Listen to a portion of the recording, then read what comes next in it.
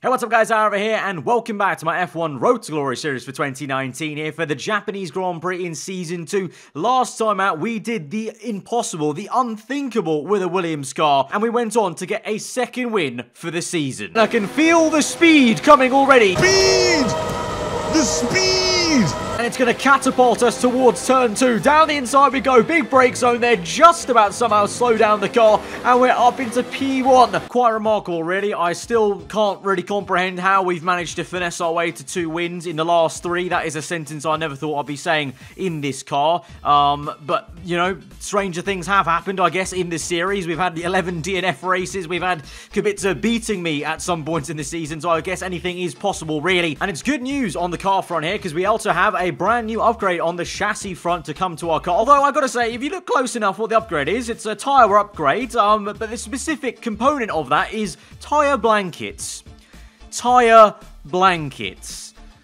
How is that a real upgrade? Is this upgrade basically the team admitting this entire time, since Season 1, we haven't actually owned tyre blankets of any kind? Like, apparently every single team up and down the pit lane use tyre blankets to, you know, warm the tyres up, make sure that they're not absolutely brick cold like they are in F2 and F3 when you go out the pit lane. But apparently we have only just discovered this technology of tyre blanket. I mean, knowing Williams, it's probably not the same technology, actually. You know, the tyre blankets other teams use are proper engineered, you know, manufactured fibers, you know, with a kind of silver lining and whatnot to, you know, preserve the heat, you know, pump some heat into them. Our tyre blankets are literally probably just blankets that the engineers have got from their home. But cool, nice to know that our team's not trying to hide away from how B-tech we are in terms of the way we do things. We've only just got this super modern technology on the car. Great stuff. But my rather perplexed and good mood is going to be ruined at the start of this episode because it is going to be raining in qualifying there.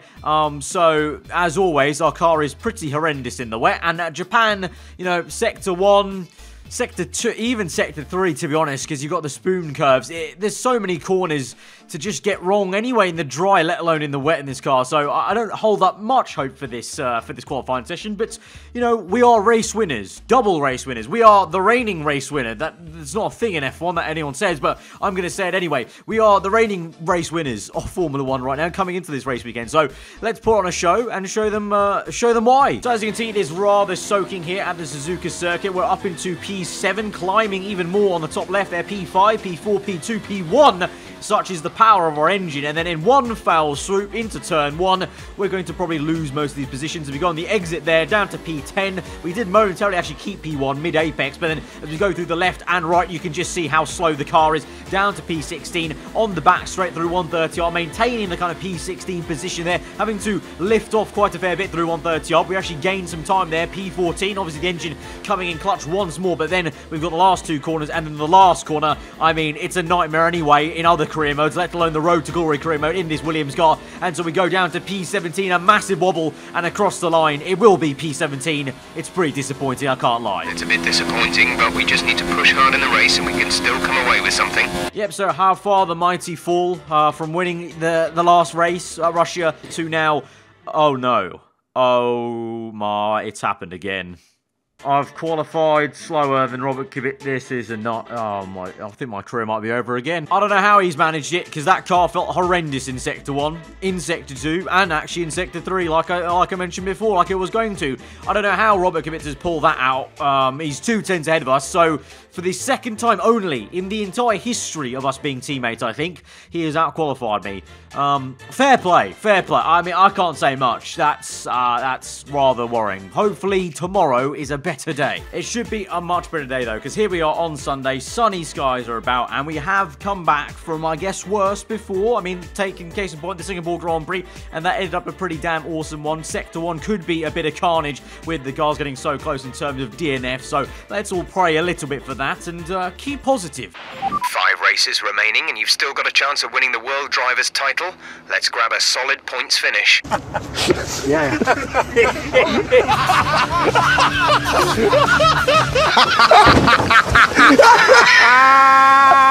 Oh, mate.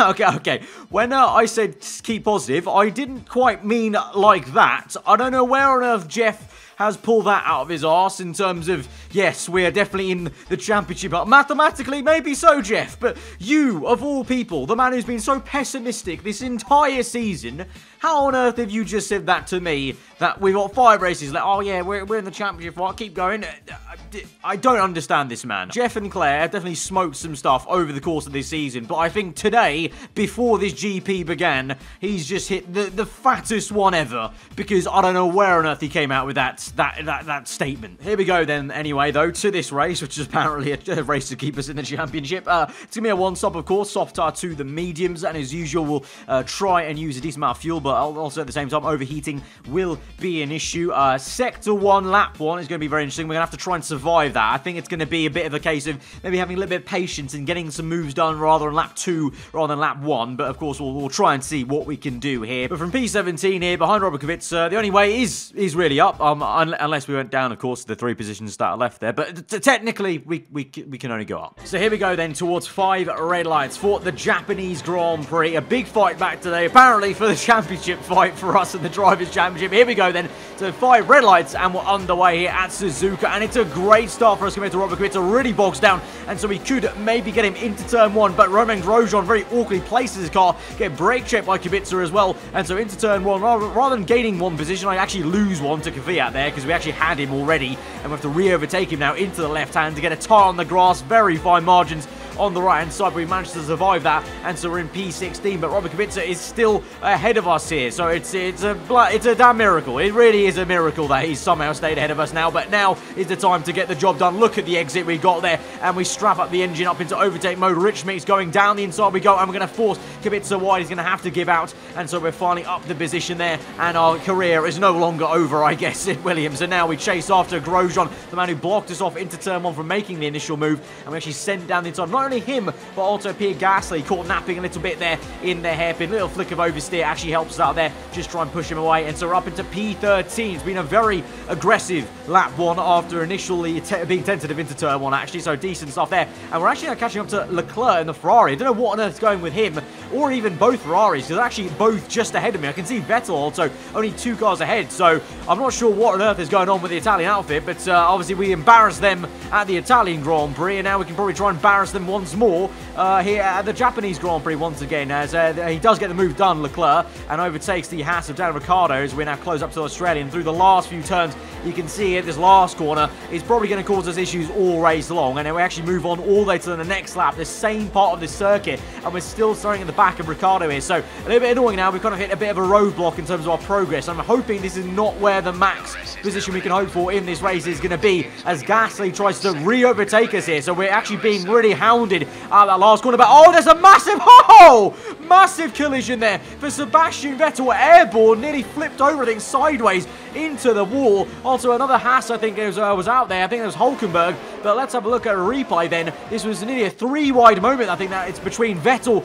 the Mercedes, and the Haas of Hülkenberg. And look at that in the distance there. Flipped over. Let's look on board. So Albon goes for the move on the left, Vettel on the right, and it's a massive thump on the front left there. And then the way he was in the gravel makes his car nearly go completely upside down. Even if the wall wasn't there, I think he would have gone fully upside down and hung like a cow basically there. But insane action already at Suzuka. So that's what we were hoping for in Sector 1. Something like that would happen. And so there we go. 2 DNFs like that, 2 free positions, and already we're cashing in on others' misfortunes. And that is exactly what we do here at Williams. It's on the company motto, for goodness sake, on the 3rd line. But we're now focusing back on Daniel Ricciardo. We're P11 then, so we've got a chance to finally get into some points-paying positions if we can get Ricciardo. And so far, we haven't really had the speed in a straight line, but that's because the engine has been overheating quite a fair bit on Rich Mix. So you can see here, that's why right now I'm actually in lean mixture. We now finally go to standard, and we'll be able to wind this back up to Rich on the back straight to get some speed in there. So definitely hampering me a little bit, not looking after that as much as I should have in the opening 2-3 laps here. But here we go now, overtake mode on the ERS. Rich Mix going, and the engine is not overheating this time, so we're gaining on Ricciardo now, finally into 130. I'm going to have to lift off here, not just to give him room, but also the fact that Williams just doesn't, I don't have the confidence of going flat out quite yet in this car. I mean, the speed will be there in a straight line, but as you guys know from last episode, the aero, non-existent. We still have so many aero upgrades to do, and so 130R is definitely not a confident flat-out corner for us as a team quite yet. But Ricciardo comes back through again, that last corner, proving difficult for us. We go very defensive there from the right to left and block him off there and remain in P10. And second sector then, as we go on to lap number 5, very decent. Purple second and third sector, so finally finding our groove maybe at Suzuka and building up some speed as it's side by side between the other Ferrari. And oh, there's another car off there. It's Toro Rosso, I think that was, as we got Raikkonen out of the Grand Prix, it said. So I don't know if that was Raikkonen in the Toro Rosso. Last time I checked, he was still in the Alfa Romeo in this series, I think. But a car off nonetheless, and so we're up into P9 there. But that was Leclerc and Albon going side by side into turn 1. Leclerc overtook Albon. Albon now comes back at Leclerc to get it down the inside of 130R. So brilliant racing between these two youngsters in the Mercedes and Ferrari car. We've set another purple second sector to really close up to Leclerc quite a fair bit here. So these guys squabbling and me actually finding some pace now is proving really decent right now. So if we're lucky, maybe we could just snag P7 if these two want to battle some more and I can catch them both napping. I'm confident we have the speed for a 130R move potentially. But here goes Leclerc down the inside. Oh, it's another massive collision there between two cars. Sparks fly, Leclerc sideways, and Albon is still going somehow. I think he's got major damage to his front wing though, so we should be able to get him here. But we're up into P7 already because I believe there's also another car off there. So 2 free positions. Could we get a third here by an overtake on track? Albon's still going, and somehow he's actually looking pretty okay, even though I'm pretty sure he sustained a massive amount of front wing damage here. But that just shows how bad the aero is at Williams. I joke about our front wing being a plank of wood a lot, but literally Albon, I think, at this point has a plank of carbon fibre as a front wing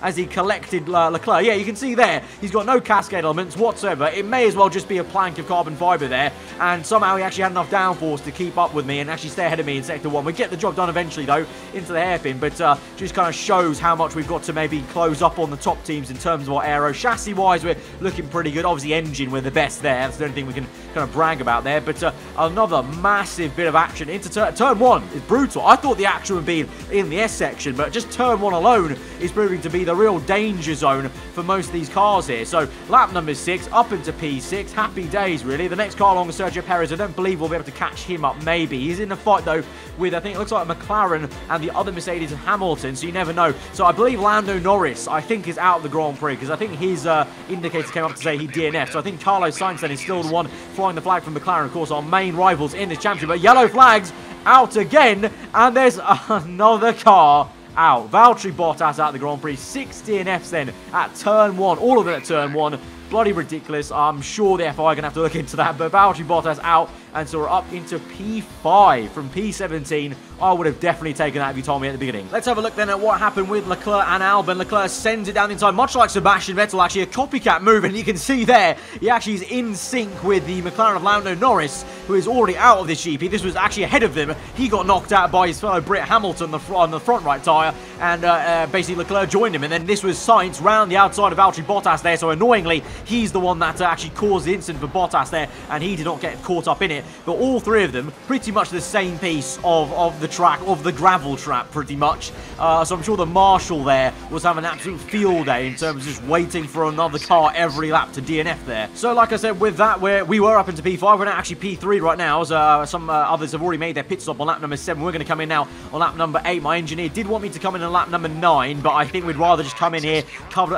off our cars behind us, basically, on the medium tires, not risk it. And you can see as we come down the pit lane, it's a pretty empty pit lane for us, of course, so no kind of issues with us getting held up. But unfortunately, that man right up there, Carlos Sainz, we won't be able to get him, so McLaren probably will outscore us a decent amount here this race, because I think he's in a podium position, actually, as Kubica's in now. But obviously, we had a massive amount of points over him after the 2 wins we got, so that's why that result was so good. Cushion the blow if McLaren do get us at races like this. But I say that, to be fair, we've limited the damage quite a fair bit to what it could have been if we didn't get up all these positions and Carlos Sainz remained in a podium position. And you're probably thinking now, right, strapped on a new set of tyres, brand spanking new and mediums here, full send, we've got some fuel to use, got ERS. There's going to be a huge amount of action coming up in the next 4 laps. Well, I'm here to tell you, you are severely wrong. It was a snooze. I'm lucky I didn't fall asleep at the wheel. Here we are then on the last lap of the Grand Prix, and we're still P5. That was a rather anticlimactic ending to what was a rather exciting Grand Prix for about 6 laps. I guess we kind of blew the load a little bit earlier. Not to, I mean, that was the wrong. Why did I say that phrase? Now the video's going to get demonetized. Anyway,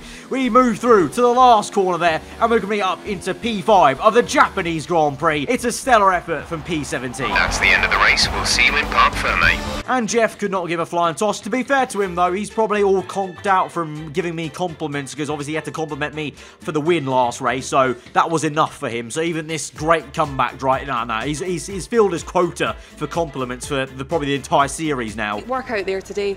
Let's have your thoughts. Did you struggle to get through all that traffic today? No, it wasn't an issue at all getting through that traffic. You know, we've said it before, the car had a grace of a ballet dancer. We clearly showed that in quali when it was, you know, tail happy and basically going sideways in the way. Definitely a ballet dancer of sorts, you gotta say. We all underestimated you, didn't we? Yeah, Claire, you and the paddock did underestimate us. Obviously, 2 wins in the last 3, great comeback here, but everyone's allowed mistakes, because I know we at Williams allow mistakes. Our engineers constantly are making mistakes. Have you seen the amount of part failures we've had this series? Absolute joke. Do you think your rival learned from his battle with you? I think Robert Kubica's learned that even if he does out-qualify me, he's never going to win the teammate battle. And that one time you asked me if I could learn something from him, I think we're still all laughing at that. Great. Well, that's everything. So there we have it then. Max Verstappen wins the Grand Prix. Sainz, unfortunately, look at that. P2 in the McLaren. So it means in terms of the Drivers' Championship, we stay in P4. We're now level on points with Sebastian Vettel. So we could actually beat both Ferraris in the Drivers' Championship, which would be thoroughly embarrassing for the largest team in Formula 1. The Scuderia, it would be absolute calamities for them. Imagine being beaten by a toiletry on wheels. But in the championship constructors-wise, P4 still solidly there. We're nowhere near Red Bull there. Obviously, the consistency and the lack of points from Robert Kubica hurt us quite a fair bit, but we're still well ahead of McLaren, so that shouldn't be an issue. I'm not too scared about that. You know, 4 races left. Yes, we might have some difficult ones at USA and Brazil, but I think Mexico could be a great one for us. So actually, we probably could outscore McLaren again at the Mexican Grand Prix if the upgrades come through and the car is looking decent, at least somewhat decent through the corners there. But we go through to the end of the episode, and I know this is going to be very shocking to all of you. This is a big shock. This is unheard of in the Road to Glory series in Season 2 particularly, but we're actually going to purchase an air upgrade. I know. Absolute madness. But I thought, you know what? It's time. We've got so many engine upgrades on the car, and I fancy actually having a bit of a front end when we get to USA. So here's hoping the team don't muck it up. They haven't done an air upgrade since Season 1. Like, we have not done a single air upgrade this entire season. Just deep that. So I hope they've not forgotten how to make aerodynamics. I wouldn't blame them if they did. They are the kind of guys that would forget that. They haven't practiced it in a while, but let's hope they don't, and we have the upgrade come in for USA. That'll definitely be of big use in Sector 1. But that has been this episode at the Japanese Grand Prix. All in all, very decent episode for us. Great race for us. Actually, some decent points. Obviously, lost some points to Sainz, but damage limited as much as we could there. And some fantastic crashing, which is always an entertainment to watch, really, from my steering wheel. So, guys, if you did enjoy the episode, be sure to hit that like button. Let me know what you thought in the comments below. If you're on your own here, for weekly Formula 1 content, I've been aarava. Have a good day. I'll see you guys next time. Goodbye.